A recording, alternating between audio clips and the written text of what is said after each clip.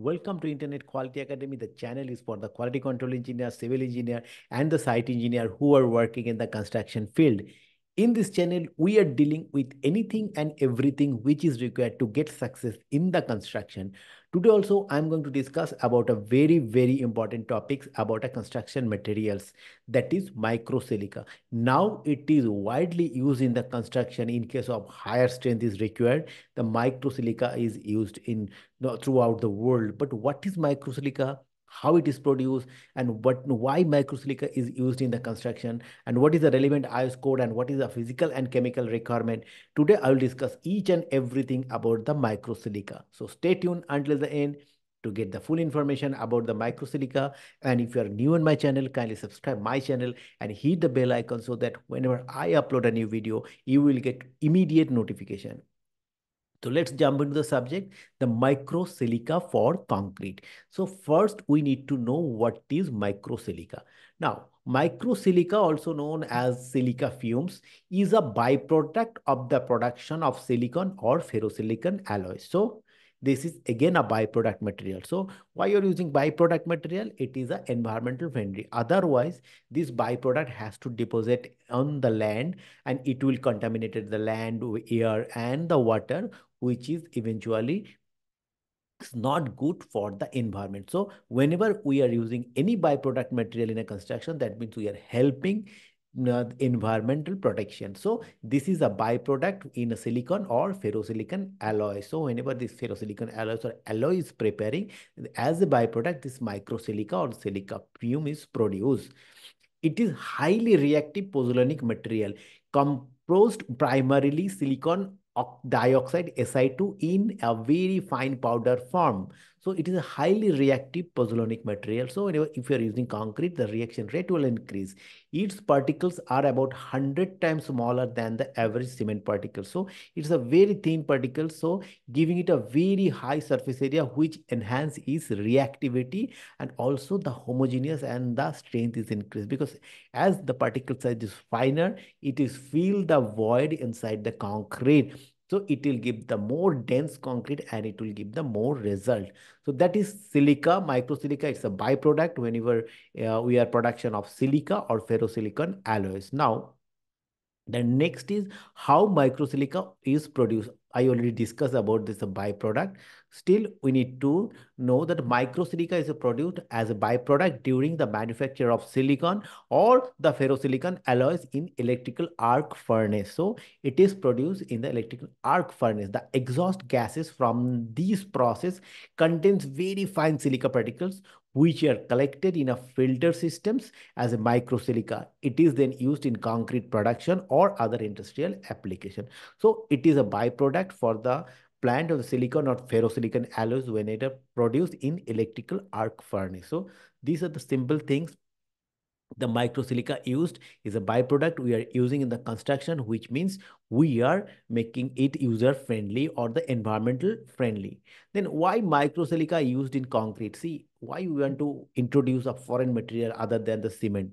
So first things, it increase strength in any high characteristic strength can high strength concrete. The microsilica is now widely used. So first is increased strength. It enhances both the compressive and the flexure strength of concrete due to its fine particle filling the gaps between the cement grains, resulting in a denser mix. That means what is the concrete for the brick rocks? That means the coarse aggregate, the with the fine aggregate, then the cement is combined together and make a homogeneous bed. But if now the microsilica is introducing is finer than the cement. So what is happening? It is again whatever the void present inside the mix, it's make these voids fill. So make it a denser concrete and resulting in a design denser mix and the increase the strength.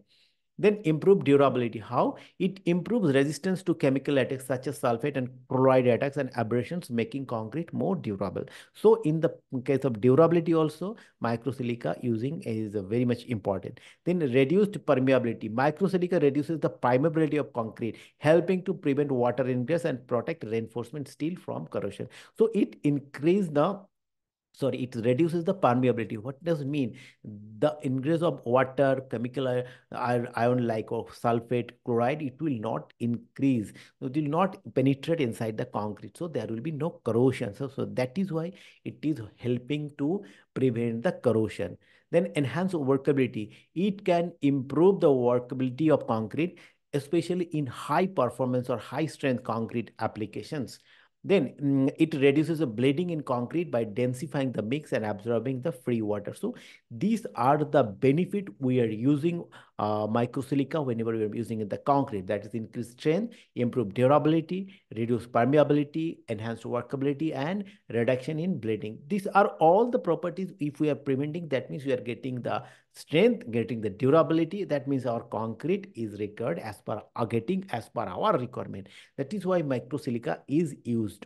And also, as it is a byproduct, we are using, that means we are helping environment protection. What is the relevant IS code in India?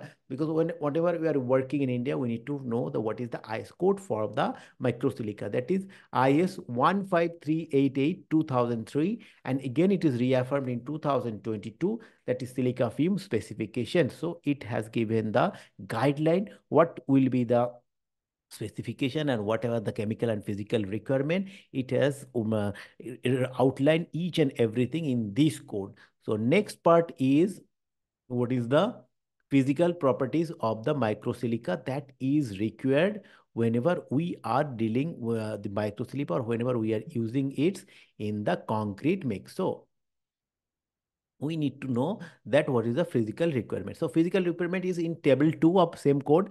That is that means IS 15388-2003. It is the same code. It is given the what is my physical requirement. So what is my physical requirement? There is a specific surface area meter square per gram. That is a minimum is requirements 15. Then oversize percentage retained on 45 micron or IS, that is 10. Then oversight percentage retained on 45 micron ISC, variation from average percentage, that is also maximum is 5. And then compressive strength, it is 85. Add 7 days as permanent of compressive. That is, this is giving more result, 85. And so if we are using in the concrete, the higher grade of concrete can be produced. And what is notice in any one of these tests specified in one or two or three indicated may be adopted. For three, the average shall consist of 10 preceding tests, all the preceding tests if the number is less than 10. Then for the three, in the test method of determining compressive strength of silica fumes, cement mortar in accordance with IS 1727. So here is also mentioning. So these are the physical requirement, the specific surface area, oversize percentage, and then compressive strength. From here itself, we can find out that it is maximum. Here it is 85. We are getting more strength. The cement strength is maximum 53, but if we are using this microsilica, it has become 85. So it is easily we can produce high strength concrete. So these are the physical requirement of microsilica, which is described in table 2 of IS 15388. Now we need to know what is the chemical properties of same microsilica. It is in table 2. See, here is a Si2 percentage by mass, maximum minimum is 85%. Moisture content, it's maximum 3%. Loss of ignition 4%, and alkalis as Na2O percentage is 1.5%. So whenever we are selecting microsilica for our concrete, we need to satisfy these two parameters, that's the physical properties and the chemical properties. If we are not satisfying, then we cannot use the microsilica in our concrete. So here it is also given note for determination of moisture content.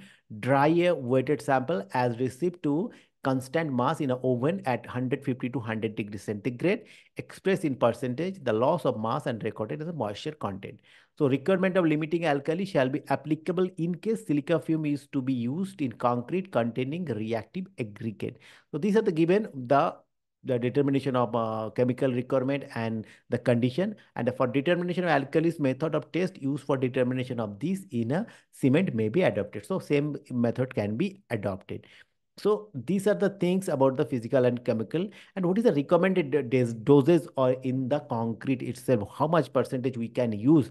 That's a 5 to 10% of total cementitious material we can use in concrete. For where it is then mentioned, it is IS 10262. It is mentioned. Let me open big that one. In table 9, recommended doses for mineral admixture, high strength mixes. See, fly ash is given 15 to 30, GGBS into 25 to 50, metakaolin is 5 to 15, and silica fume is given 5 to 10%. So that IS code also given the maximum percentage of total cementitious material what we can use, that is 5 to 10%. So these are all about the microsilica. What now is microsilica is user we are using in the construction. That means we are in favor of environmental protection, and it is used for the high strength because it has the high compressive strength and specific area, so and the finer particle than the cement, so it is giving the strain, durability, and also reducing bleeding, also reduces the permeability. That means we are getting the concrete more durable. That is why now widely use this microsilica in the concrete. And I hope this in video you find it useful, and if you find it useful, kindly subscribe my channel and hit the bell icon so that whenever I upload a new video, you will get immediate notification. And I'm waiting for your valuable comment, so that from your valuable comment, everybody will be benefited. And if you want to know anything more about quality control and construction, please let me know. I will come with more content like this. And thank you once again for watching me.